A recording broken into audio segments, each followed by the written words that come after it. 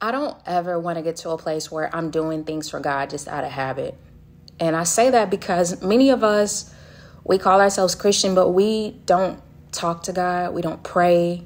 We don't read our Bibles. We barely go to church, if we go to church at all.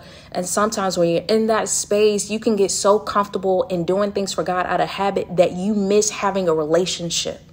The only time that you acknowledge God is when you consider things as a blessing. Like, how arrogant are you to only acknowledge God in what you feel like is good for your flesh?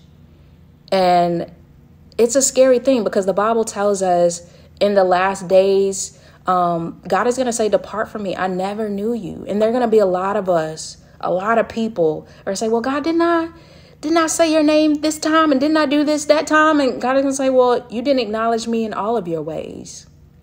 I've never had a relationship with you. You never decided to have a relationship with me. And you guys are so religious in your thinking that you think that that's enough. You don't even want to call yourselves Christian because you're so spiritual, but you haven't even had an encounter with the Spirit.